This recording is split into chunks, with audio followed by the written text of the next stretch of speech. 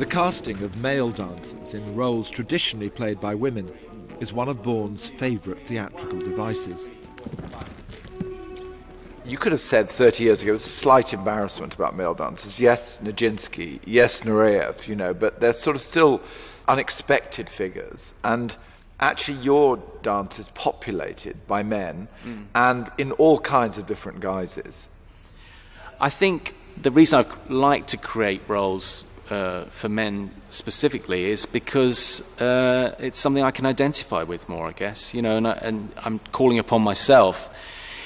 I suppose different from other choreographers who it's much more specifically about the movement. For me, it's about trying to get inside the characters and feel them myself, and characters that I can identify with, as I would if I was writing a play or directing a movie or something.